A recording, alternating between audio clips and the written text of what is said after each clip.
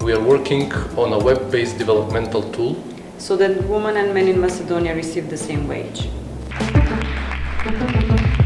One of the main factors undermining inclusive growth in Argentina is its very high macroeconomic volatility. So in our paper, we address just that by proposing a cycle-adjusted fiscal rule. It is high time to understand that inclusiveness is not all about money. That's why we are proposing a measure of inclusiveness through the human development lens. We investigate the female part-time worker situation in Latin America and using the example of Chile. The main challenge for public policy is to improve their situation.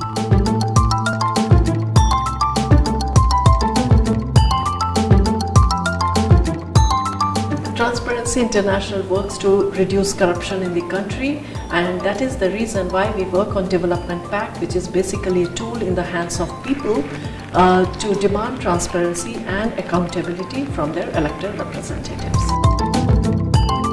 My research investigates the role of conditional cash transfer programs in Brazil in promoting informal credit markets in poor communities, and then also the creation of small businesses.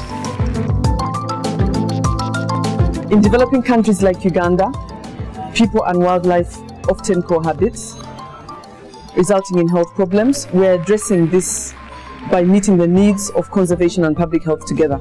In our study, we found out that in rural China, girls drop out from school more than boys because of not having good access to water during menstruation.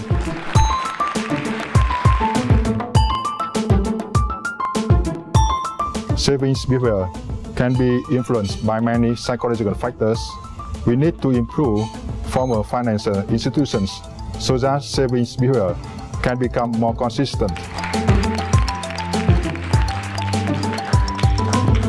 In developing countries such as Ecuador, basic service providers like maids are in a very precarious economic situation. I'm trying to investigate the best way to provide them with social protection.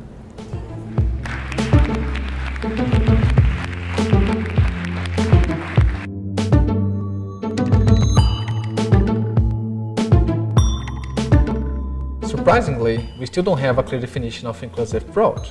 That makes it hard to measure how inclusive countries are and to design effective policies. That's why we decided to investigate the concept of inclusive growth.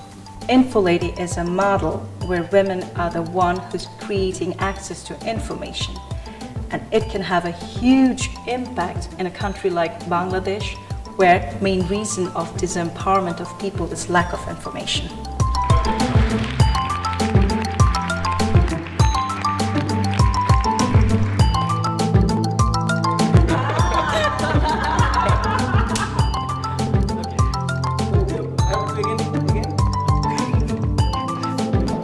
Conservation through public health. Okay, let me start again.